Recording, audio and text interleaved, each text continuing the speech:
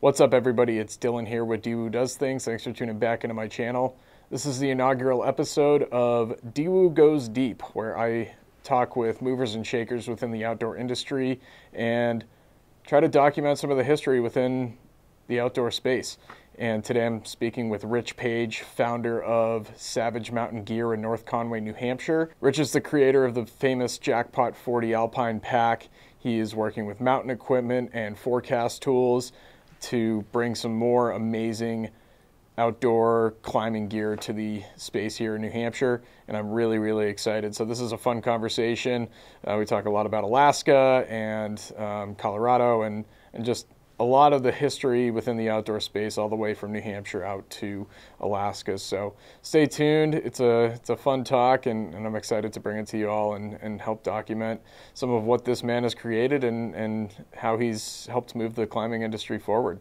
Rich currently owns and operates Savagemtngear, which builds alpine packs and equipment for mountaineering and alpine climbing. He also operates the Gear Dock right out of the same shop, where he provides repair services for outdoor garments and equipment and pretty much any type of equipment you might have. When I was in the shop, somebody brought in their leather carpentry tool belt, and he works on a whole myriad of gear and equipment, but primarily outdoor gear. So if you need new zippers, patchwork done, gaiters on your mountaineering boots, Rich can do that. He spent a long time as a cobbler building leather climbing shoes and things like that way back in the day. So really excited to highlight what this man has done and to tell his story. So stay tuned. Let's get into it. Sweet. All right. So I think we're live. Yeah. Should have brought some coffee. Yeah, beers soon. Yeah. The beer pack. Did you see that video? No. So Cam, friend from Colorado, took one of the new bullseyes, the 40, filled it with ice and filled it with beer, lugged it to this event in Fort Collins. Oh, nice. She opens it, just pops it down by a friend, and Rodney's opening it up, and it's like, beer and ice. And it holds the ice in it? It holds ice, yeah. Nice. So it's the beer pack. We're going to have it at the Kragan Classic there in Rumney this weekend. Okay, cool. The beer pack. There you go. Nice. So trying to make an event out of it. Mm-hmm. How many ice cubes are in the pack? Oh, there you go. at a certain point in time, because right? they melt. Yeah. How many liters is that pack? There's two. There's two of that's the bullseye. There's two of them. 25 and a 40. Cool. So and that's what that green one is up there. Yep. It's the 25. So a day of Kragan, things like that. Yeah. So part of the deal is it carries like a pack, but it hauls like a bag. So it seems like a lot of the haul bags, even the small ones, they're better hauling than they are like carrying your load to the cliff. Totally. And they've got needs to excel at something. Mm-hmm. So it's going to excel at the haul part. Yep. So. Sweet. Yeah, that's a new product for us just this summer, the bullseyes. Yeah, awesome. So, talk to me a little bit about the lead up and what created Savage, and what took you from a wee lad to where you are now. Okay, so I've been doing this for a long time. I've been doing this since 1967. I started working in sewing factories in Colorado back in those days. Pretty exciting period. The mid to late 70s, Gore-Tex had just come out, fleece had just come out, and everybody's trying to figure out how to use this stuff. And so it was a pretty exciting time. I was 20 years old, pretty exciting time to be in the outdoor business. So that's kind of how we all got started in this, and that was in Estes Park, Colorado.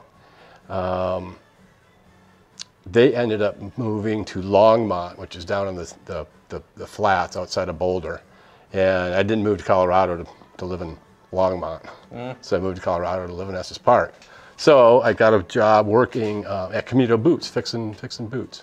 Cool. So it was the days of leather boots, just a couple of models of rock shoes. Stuff was resoldable in those days. So and from there we started our first company called Buzzard, and this was in Estes Park, very much like what we're doing now, small little one-man band thing. And we built packs, we built Gore-Tex, we built rain gear, we built all sorts of stuff, and we sold it out of our store. Sweet. And we also sold climbing gear, which is how I first got hooked up with Wild Country guys.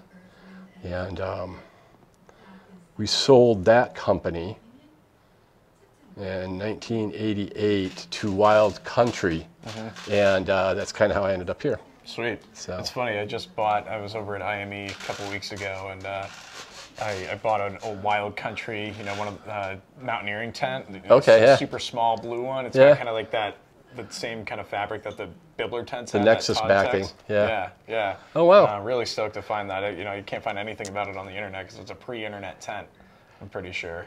So it's like a Bibbler tent, but it has an awning on the front. There's no vestibule. It's just the two cross pole design. Right. And it's got the double zipper entrance, and it's just super burly. But it really small. Doesn't have any type of an awning or a roof over the door. This one didn't come with one. Okay. No, there was one. I forget the name of it, but it was like the tent, like that tent, but it had this awning over the front. So when you unzip the door, all the snow didn't fall inside. Oh, okay. So I was thinking vestibule. Yes, it does have that. That awning. All right. Yeah, that's a nice tent. It's sweet. Yep. Cool. So I was excited about that. I bought it for my partner. She's a short one, so it's like kind of perfect for her. Yeah. Yeah, but. Oh, cool. That's a great design. Yeah. So what brought you out to Estes Park? Climbing and skiing. Yep. Nice. Where were your main stomping grounds over there? Geez, just the park. Yep. Yeah, I rarely went climbing in Boulder. I mean, a lot of people, even back in the 80s in Boulder, compared to what we had up in Estes Park. So that was kind of nice. I mean, just got the whole park. We had lumpy ridge. There's just, perfect time to be there. Yeah. Before it was cool, right? Yeah, definitely, yeah. Nice. So I know you've spent quite a bit of time up in Alaska too. Yep. Talk to me about some of those adventures. You got any crazy stories? Oh, I mean, yeah, lots of stuff goes on up there. It's just a great place to go and do stuff for climbing and skiing. It has everything. It has everything that I like to do. It has skiing, it has climbing, it has sea kayaking, it has pack rafting now, it has backpacking. They have bears, they have eagles, they have moose. Rivers that don't have dams on them. Yeah, yep. I think last time I was talking to you about the Charlie River up there. Okay. It's way, so we started in Fairbanks. We flew about 100 miles east out into the Yukon, and the Charlie River is about 100-mile river that flows into the Yukon, and then we took the Yukon back west to a little town called Circle. Okay. And then drove whatever highway, maybe it's the Dalton. I think so. Yeah, highway back to Fairbanks. Yeah, the Dalton. And it was such an amazing remote trip. You're out there and there's nothing for 200 miles basically. Yeah. The only people we saw were in F-22 fighter jets, and I was in this inflatable canoe, and we were just going down this real bony section. We actually flipped it, and everything stayed inside. We had everything tied down, but while we were flipping it, turning it back over, these two F-22s just tear through this canyon that we're in, like 400 feet above our heads. It was just disorienting. It's like all you can hear is the river, and then all you can hear is nothing. Like it was pretty wild. That was kind of a fun experience. Yeah. But those guys are just out flying around. Hey, let's go see these guys. Give them a show. Yeah, it's a perfect training ground for, there's the military base up there in Fairbanks. And while we were flying over to our put-in at this little place, landing strip called Three Fingers, you just see all the artillery ranges out there, and, a couple little roads and things like that just kind of disappear. And then you look down and you see a dredge that's been there for 100 years. And it's so vast up there. The cool thing too is a lot of places you go to, you don't need the permits and stuff like that yet. So I mean, if you go to Denali, you go to the Ruth, you need permits and stuff like that. And geez, when we went to Sanford, I don't think we didn't register with the Park Service. I think so. Denali, Logan, and Foraker, you need permits for those. I could be mistaken, right. But the point of the story is, lots of places in Alaska, you don't need permits. Exactly. Yeah. And it's just such a playground, and the scale there is just unbelievable. We had rented sea kayaks out of Homer and had cut across the bay. I think we had come around, I don't recall an island or whatever, but anyways, camping on the beach, and Mount Redoubt's across the bay. Yeah. And there's a little plume of steam coming out. Yeah. And there's a seal swimming around in front of us, and all this is happening. It was a little bit like the Flintstones, with the with the volcano and stuff. And it's like, wow, this is pretty primitive stuff, but it was pretty cool too. Yeah, Redoubt's just threatening, you know, to go. Do it's something. Just ever present, and yeah, I mean that's it's an active volcanic zone. Yeah, that's cool. how that all formed. It's kind of interesting, and of all the things that frightened me about climbing in Alaska, I think one of the biggest one that you have no control over is a frickin' earthquake. And if an earthquake happens and you're underneath something, Yep. So, but I don't recall ever hearing that happening. Mm-hmm. So that's the good news, I guess. But anyways, just that, always the risk. That ever present. Yep. Yeah, exactly. So, what have been some of your most notable climbs and ascents out there? I mean, they're all pretty cool. I mean, every area is a little bit different. Denali's fun just because it's so big. I mean, that's kind of a cool attraction. Did you take the West Buttress? I've done the West Buttress, yeah. And there's places, we climbed a lot on the Ruth Gorge back in the 80s. Yeah, so that's where like the Moose's Tooth is, Dan Beard, 11300, Huntington, all those are in there. And what's really cool about that is, one, the weather's much better than on Denali because you're farther away from it. You're lower, base camp's at like 6,000 feet, and the peaks are 10 to 12. Cool. Yeah. So you really don't have the altitude issues. It's not as cold because you're lower. What's neat about the Ruth Glacier too is that it goes out to the tundra, so they can come and get you more often. Whereas Denali you have to go over one-shot pass and blah blah blah. So, I mean, those were some really really great times. I think that was like 70s and 80s. There was a lot pretty rocking and rolling going on. Was Reeve still flying airplanes at that time? I know he was quite a bit earlier. Yeah, but. no, when I started going to Talkeetna in 1980, we were flying, I was guiding with Fantasy Ridge Alpinism, and we were flying with Talkeetna Air Taxi. Yep, cool. And this is when Doug Geeding owned it. Oh, sweet. Yeah. And then Doug sold that, started his own thing called Doug Geeding Aviation. And so...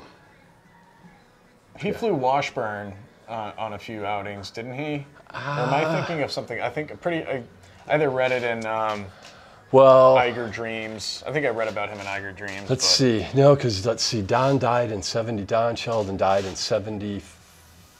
Oh, okay. So Sheldon died in 75. 80s, Washburn, maybe. Yeah. I don't remember that at all. I think Brad was pretty much over going to Alaska. Sure. I think he was down at the Grand Canyon in those eras. But it was kind of interesting is that, so when I first started going to Talkeetna, we were flying in Cessnas, and that was 2 people in front, no back seat, duffel bags, fuel, blah, blah, blah, just crammed in the back. But we were flying in Cessnas. And now when I look at the pictures, I mean, these planes are like huge and giant, and so powerful. Yeah. So, I mean, I like to stay at the mountain strip, the Mountain House airstrip there in the Ruth Gorge across from Dan Beard. And people weren't landing down on the Great Gorge a lot in those days. They do now. And I think the big thing is the planes are so powerful now. So, I mean, when you land on the glacier, you land under full power going uphill, spin the plane around and take off going downhill. So, yeah, it's just a lot of changes going on. Yeah, as far as up there. It just keeps advancing and developing, and we keep working in efficiencies. And how would you say from the days that you first started climbing in Alaska to today? What would you say have been the biggest changes that have pushed this lifestyle forward?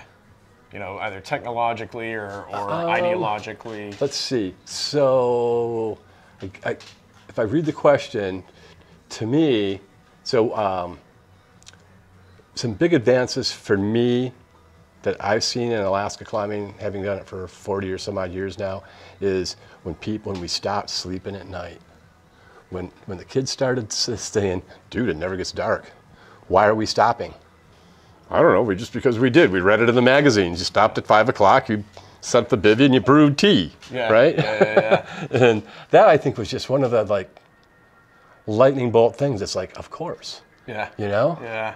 That's cool. And that's how they get that single push Slovak direct. Yeah, absolutely. Yeah. Yep. So I think that was one of the things that just like, holy smokes! I mean, never dawned on us just to keep going on purpose. Yeah. You know? Yep. So I think that was one of the things. I mean, gear's certainly done, well too. But to me, that was just like one of the crazy things. Yeah, So. and it kind of it encourages that less is more philosophy of, okay, you don't need to bring bivvy gear for this trip, or maybe only bring half of what you would bring on an expedition style. One between two people, you just cram in there like a burrito, Americans don't do that. Yeah. Like Russian style, 3 guys, 2 sleeping bags. Yeah. Americans don't do that. Yeah. 1 tent, 3 guys, 2 bags. But yeah, all that type of thinking. No, the Russians are really smart on that stuff. Yeah, or just really, really Spartan about it. I mean, you got these big puffy suits on anyways, and it's not like you're having a party. I mean, you're just like going to get there, like, you're not going to sleep. So hopefully you'll like rustle a little bit and leave at midnight and go to the top and get the hell out of there the next day. Totally. So I think it's really cool thinking. So. What would you say back in the 80s was the most important piece of gear, and what would you say today would be the most important piece of gear for a trip like that? Yeah, I think probably the big thing with Alaska is just having shelter that's going to take the storm. So I think, and that's still kind of the thing. I mean, having a shelter. We lost a tent on the West Rib in '81. We cut it with a shovel at 16, and we ended up in a snow cave. And that was great because the storm was great. We should have been in a snow cave, because you're out every hour, every half hour shoveling this tent out. Just a matter of time before somebody whacks it with a shovel. Yep. So. Or steps on it with a crampon, or anything. And I read the other day, tents are too heavy. A shovel is enough. Yeah. Well, it's funny because I think back in those days that we had one foldable shovel with us between 2 of us. Was it the old Army e-tool? No, it was a Salewa brand thing. It folded over. It was metal. We didn't use the plastic ones. We knew better than to do that. But I just think about that stuff. It's like we had one shovel. Why not bring 2? So when we were on Sanford a few years ago, there was 4 of us, and I think we only brought 2 shovels. And as I was thinking about it, it's like, you know what? Everybody brings a shovel. Because everybody can be working, So 2 of us were like digging, and 2 people were like hanging out. That is funny. Yeah, it's one of those things that you have to learn the why instead of just reading a packing list. Yeah. Why bring 2 shovels or why bring 3 shovels? 2 shovels is more weight. Oh, but actually it's lighter because the caloric output over several days of less people if you have more people shoveling, job gets done faster. Even if it's a long expedition, you're gonna have that caloric intake matched with food as the weight of an extra shovel. So it's just one of those things that just dawned on me. Yeah. I've been doing this for a while, so it's like everybody brings a shovel now. Yep. Cool. So awesome. Yeah, so what are you up to these days? Talk to me a little bit more about Savage, what you guys are doing and working on. You mentioned the beer bag. Yeah, the beer pack.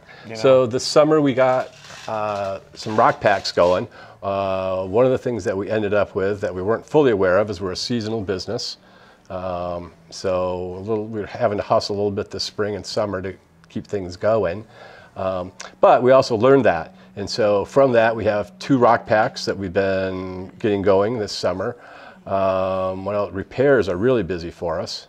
What else have we been doing? We did a gear sling, which Brian has right now. What else have we been doing? Oh, we did these Skittles packs. What are those? It's these packs over here, all the multicolor ones. Oh yeah, sweet. Yeah, we'll look at some B-roll footage of that. So yeah. So kind of rounding the line out a little bit, and mostly just getting ready for this winter. Looking forward to a big season selling ice packs. That program's growing all the time. Looking to have enough ice screw pouches this year. We kind of got behind on building those last year, and we're already addressing this. We're working with another factory starting, I think I go next Tuesday or Thursday, Ragged Mountain Equipment here in town. Yeah. So they're going to be building those for us, so that's kind of cool. And we've got the forecasttools here at the shop, so that's really nice. Those guys don't really have much of a retail shop presence, so it's a very loose business arrangement. They're friends, we're all friends, and we're kind of just a drop off and a pickup point for those. Cool. We'll have a demo program going this winter, so people can pick those things up here. Yeah, can we talk about those a little bit? Yeah.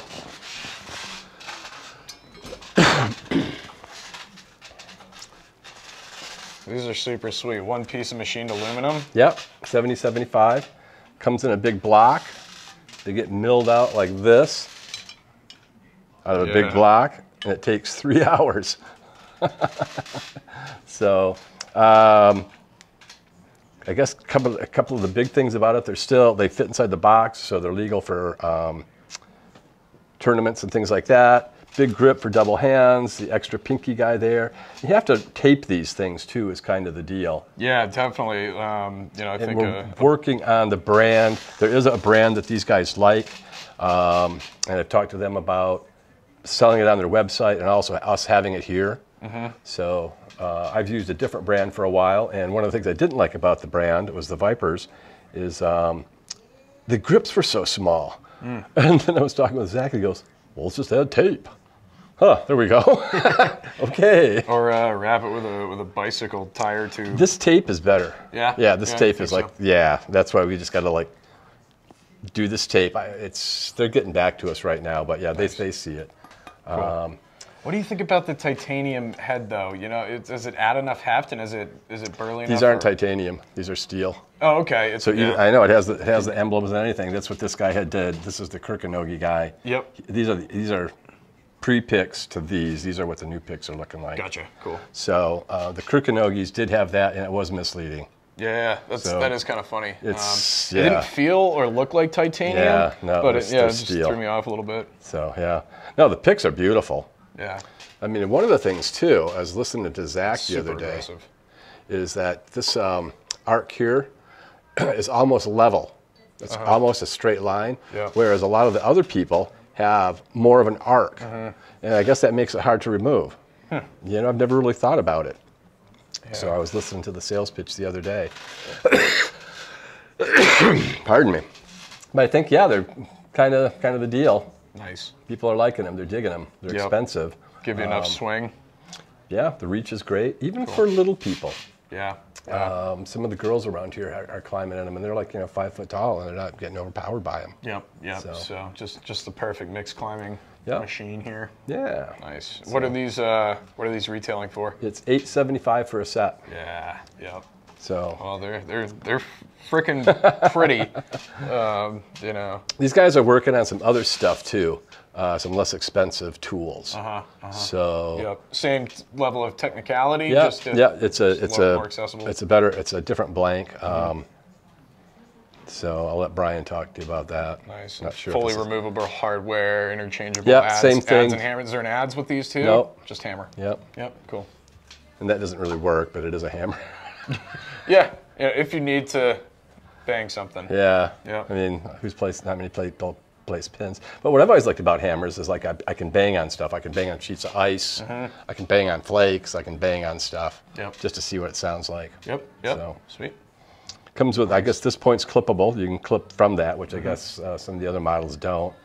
And because it's one piece, you're not getting the old death wobble from the inserts when the glues, go out. So, I mean, all that's a little bit more expensive. Yep. So. For sure. I mean, tolerances, and it's got to be pretty dialed. Neat. So yeah, we're kind of helping these guys out, getting these things going. Also brings people into our shop, which is nice. Yeah, yeah. You want to talk about your packs a little more? Sure. Cool. I knew about your Jackpot 40 before anything else. All right. Yes, let's look at this guy. Let's keep that on there for the... Okay. Yeah, let's keep it fully rigged up. So this is actually one of our demos. We've got most of our packs are down at the Kragan Classic in Rumney right now, waiting to go off for that next weekend. All right, so the Jackpot 40 is kind of a, I don't know, it's a pack that's been in evolution for a long time, about 40 years. When we decided to do this pack, this pack's been morphed from, originally called the Andromeda at Buzzard Days. I forgot what it was called at Wild Country, did 2 rounds there. But it's a well-used pack.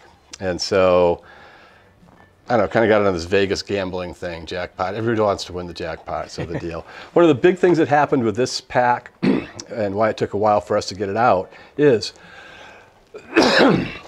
when we design something, I want to be able to say something that's different. Mm-hmm. I don't want to emulate other stuff. And up until we started doing this pivot lock, people were doing the band with more and more webbing and buckles and bungees and crap like that, which just doesn't work. And one of the things we realized a long time ago with these new tools is that you can, as long as they have this point pinned, they can't fall out of anything, just because of the way the picks are. Yeah. And so, you know, I realized this 8 years ago. And I showed it to Keith Seidel, Captain Crabwalker. And he goes, it's called Pivot Lock. Thanks, asshole. So now we've got this great name, but we don't have a product for it. So we had it kind of going. And we did the Pivot Lock when I worked for another company down in Maine. It was when I first introduced that. It was our idea. But I was working for them at the time, and you hired for product development, so that's what you do. You develop products. Yep. So that was one of the first big things that works really cool with this. So show me that one more time. I'm just going to hold this up for the camera here. Okay. So the cool thing about these guys, one, there's nothing that can be lost, so there's no straps. Climbers, anything that you can take off the pack, you're going to lose. It's just going to happen. So the cool thing is, this guy pops in like that, just cinches right here. Used to be called ball and bungee, but I don't know what we're calling it now. And so that's kind of that's how fast it is. And you can't lose any of these things. Yep. So that's kind of the whole idea. And that whole type of thinking goes into the fixed lid. So the lid's fixed. So it's not adjustable. I'm not convinced a pack this size needs to have an adjustable lid.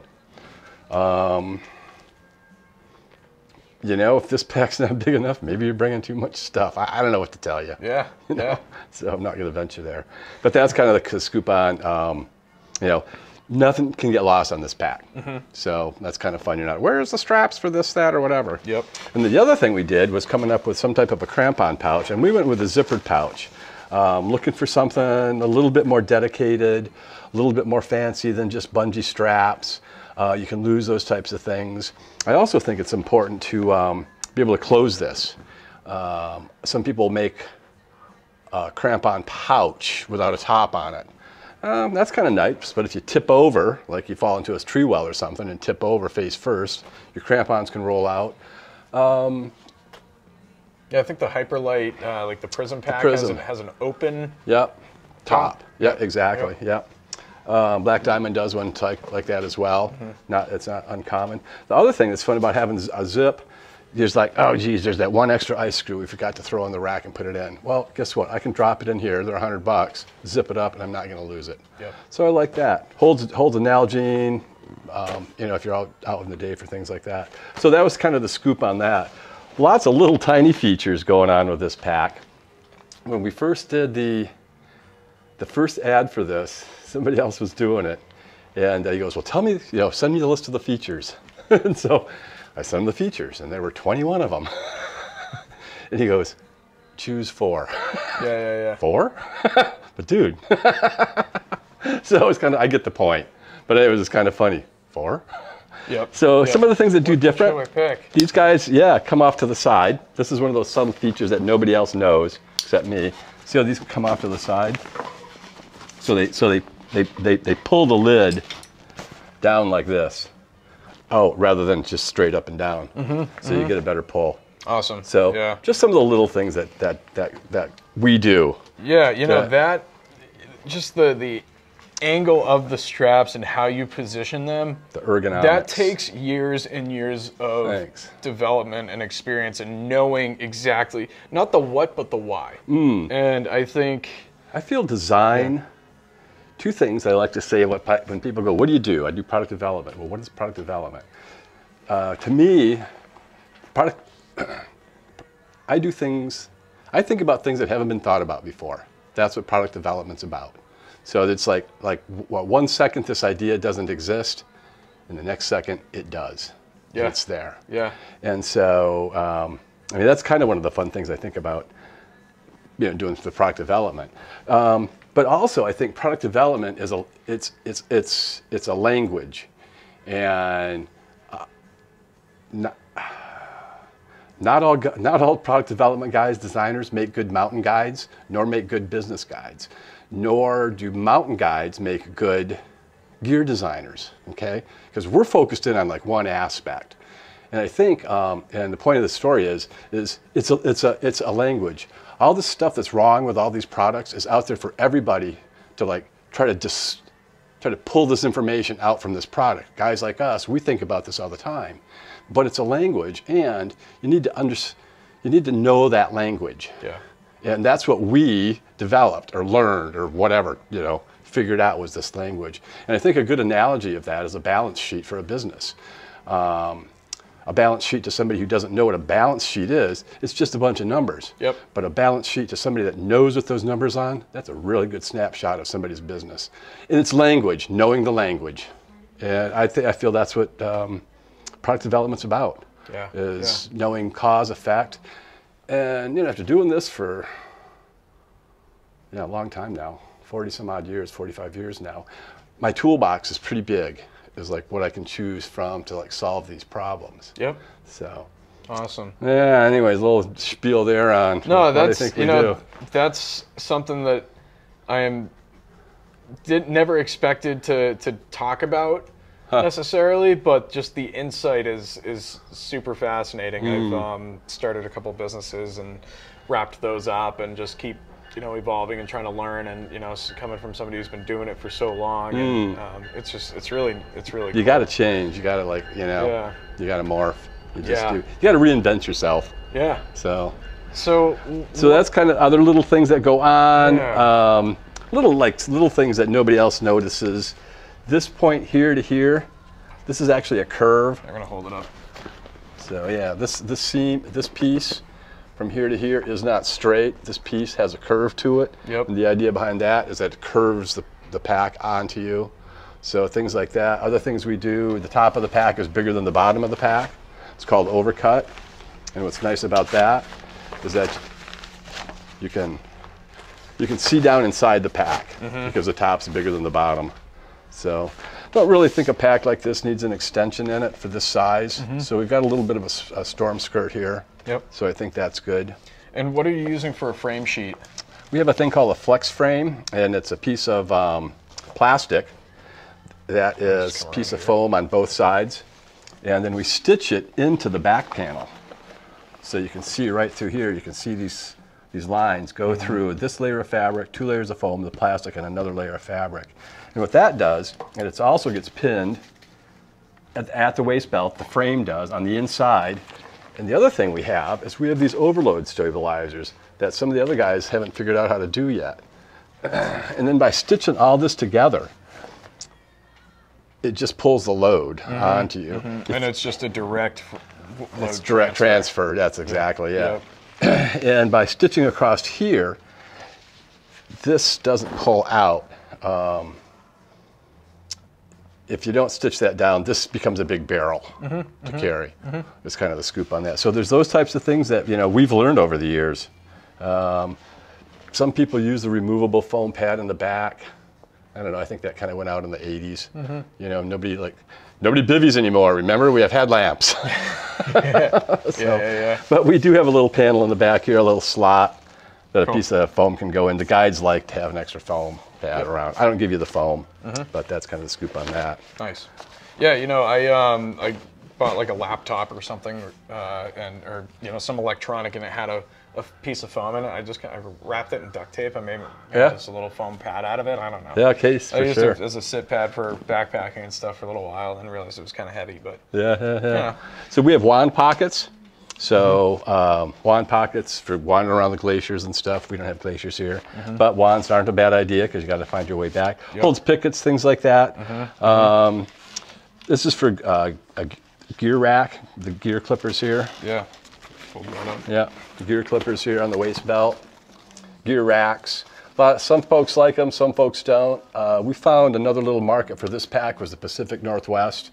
Wandering around on glaciers, that's where the pickets came into, the wands, and being able to clip stuff on for glacier use. I'm not, you know, we're not clipping ice screws and rack onto this, but got my Prussics on there. I've got, you know, my Ascender, my mini rappel. Yep. So that's kind of the scoop on that. Waist belt's sized. It's removable. So that's cool. kind of nice. Nice. Yeah, that's I mean, huge. these guys. Do people use this without the hip belt? Some people do. What I've seen people do is just roll it around and back. So, you know. Yeah, I know Peter Slattery's been using it for a while. Do you know how he likes to carry it, or does he use the hip belt, or? I have to look at that picture. I can't remember. Yeah. For me, ice climbing, I want this pack attached to me. Yeah.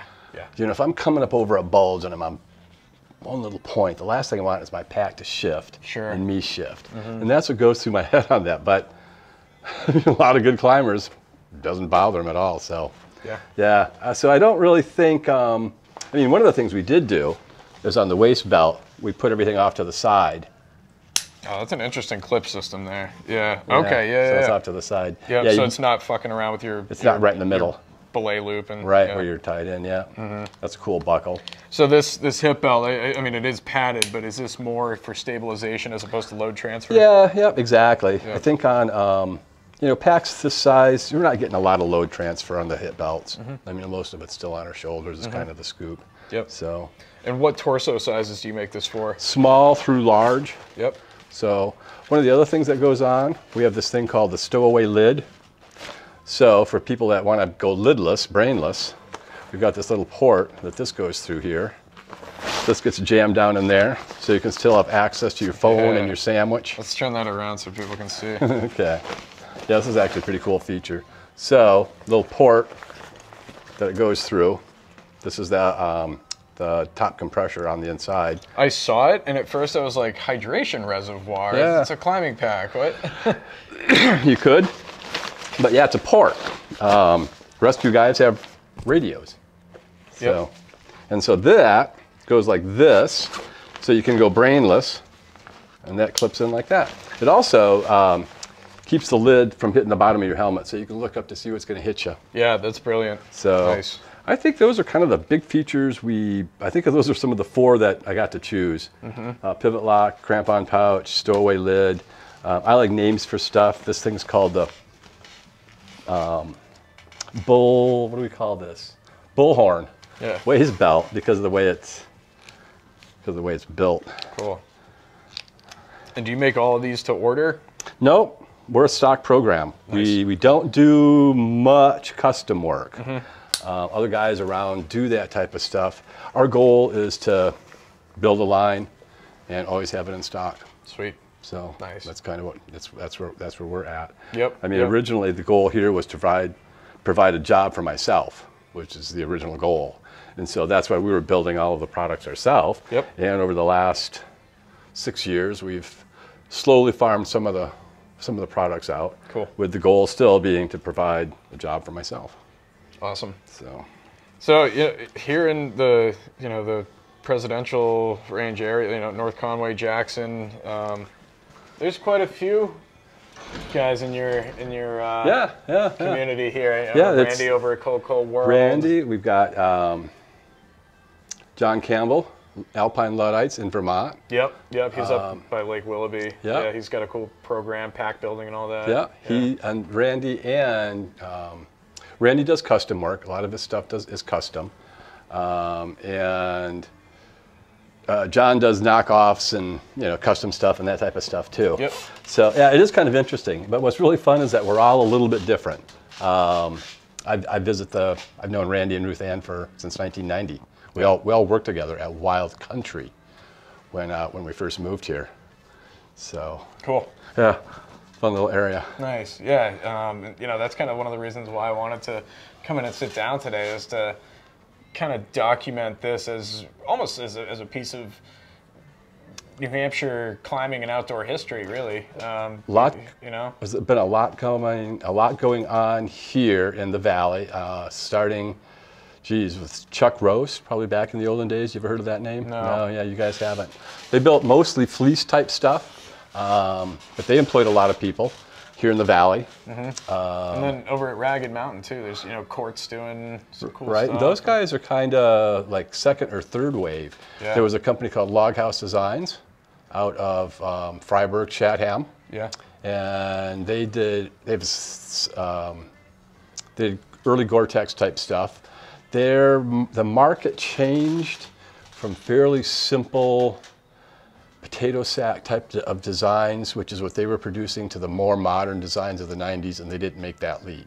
Mm-hmm. So that's kind of the catch on that. So those guys kind of went out too. But yeah, from there was Ragged, and they're still going.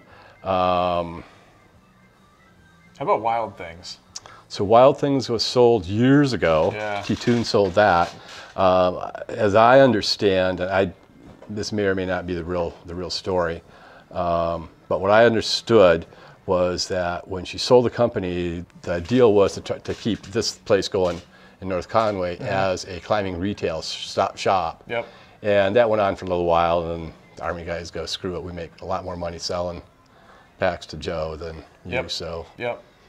Anyways, that's the story I heard. What happened to it? Sure. Yeah, I know they're making some of the Equix, level set, big synthetic parkas and puffies and things like that. Yep. But they made some sweet packs back in the day. Yeah. Bergen Outdoor has, I think, migrated into their old space. In Gorham. Yeah, they're over in Lincoln, or maybe the fab shops in Gorham, I think. So yeah, I drive by that place. The Wild Things banners are still up. Yeah, that's cool. Little homage. Yeah, that's kind of funny. Yeah. Sweet. So you're carrying mountain equipment now. Yeah, we started doing that in the spring. So mountain equipment's been around since 1961. So it makes it longer than North Face and Patagonia. And these guys, they're from Britain.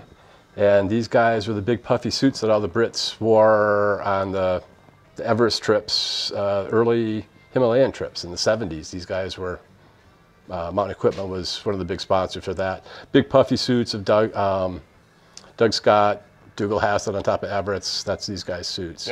Yep. And what they've slowly done is they've tried to get into this like spring, summer shorts type market.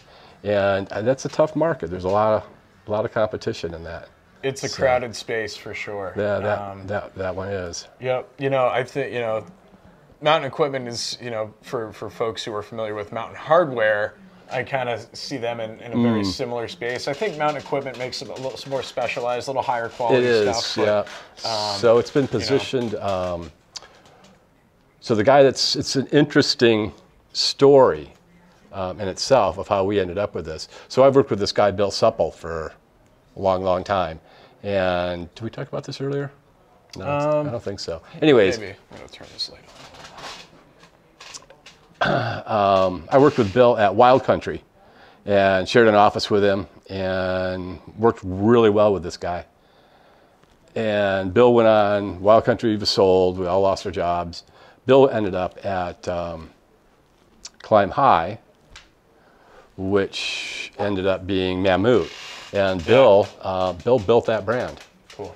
And then after they built the brand, they all got fired.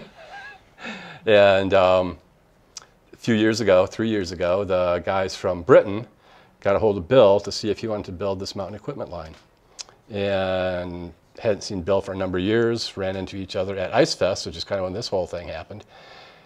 And, not that we're looking for more to do, but two things that really sold me on getting involved with this brand. We're all we're all pretty old. We're not looking to get more stuff going on, but every once in a while you got to. Sometimes it's fun. Yeah, two things. New One, venture. the opportunity to build a brand.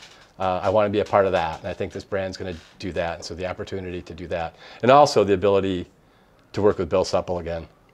I mean, those are the two things that I wanted out of this deal. Super And cool. So, yeah, Nice. so feel pretty lucky.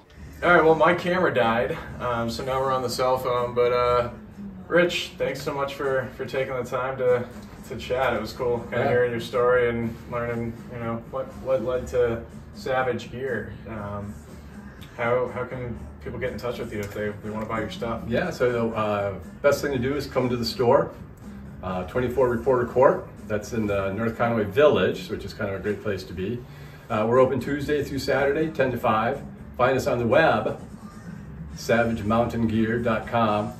Find us geardoc.nh.com, forecasttools.com for the tools, and then mountain-equipment.com for the mountain equipment stuff. Cool. You on Instagram? We are, yep, Savage Mountain Gear on Instagram. Sweet. So Awesome. we get that out every couple of days. Try not to flood people with it. So Yeah. we try to get out there every couple of days. I think it's some good content. I always like seeing it. It is. It's fun. We try to make them fun and light, not too serious. Yeah, sweet. Awesome, man. Well, thanks for tuning in to Diwoo Does Things. This is one of the inaugural fireside chat conversations with a local legend here in New Hampshire. So, yeah, it's pretty cool. Great. Thanks, man. Absolutely. Thank you.